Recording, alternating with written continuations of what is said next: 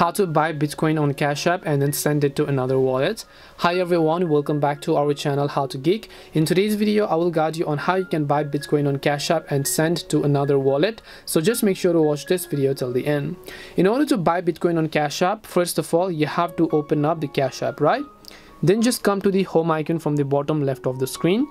Then here you will find the option called buy Bitcoin. Just tap on buy Bitcoin.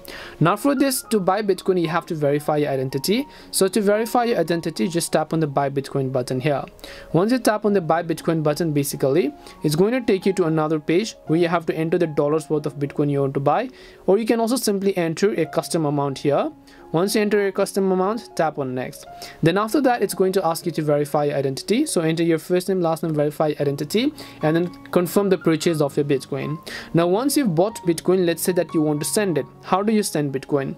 Well, in order to send Bitcoin, of course, first of all, you need to make sure you have Bitcoin. Then come to this little dollar tab over here. Then enter the worth of Bitcoin that you want to send in dollar value. Then tap on USD button and then switch to Bitcoin over here.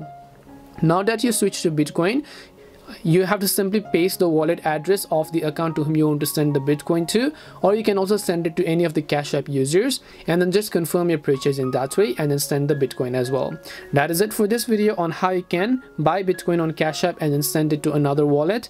We hope the video was really helpful, and if it did help you, make sure to leave a like and subscribe to the channel. If you have got any questions, feel free to leave them down. Thank you very much for watching and see you in the next video.